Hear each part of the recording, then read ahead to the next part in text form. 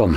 In front of me is a NUBIA Red Magic 5S, and today I will show you how you can import your contacts from your SIM card to the phone. So to get started, you will want to open up the Contacts application, and here tap on these three dots that are barely visible here and select Contacts Advanced Settings. And right here you can see Import from SIM card.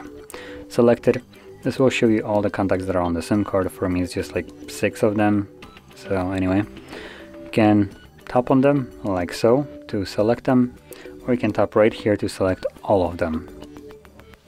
From there choose import once you have all the contacts selected that you want, and select import the selected contacts, and that's it. They are now imported into our contacts list.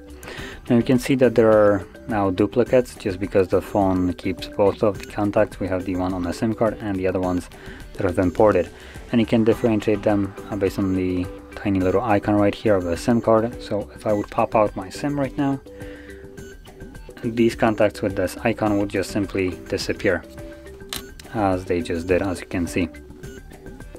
So anyway, that is how you can import your contacts, and if you found this very helpful, don't forget to hit like, subscribe, and thanks for watching.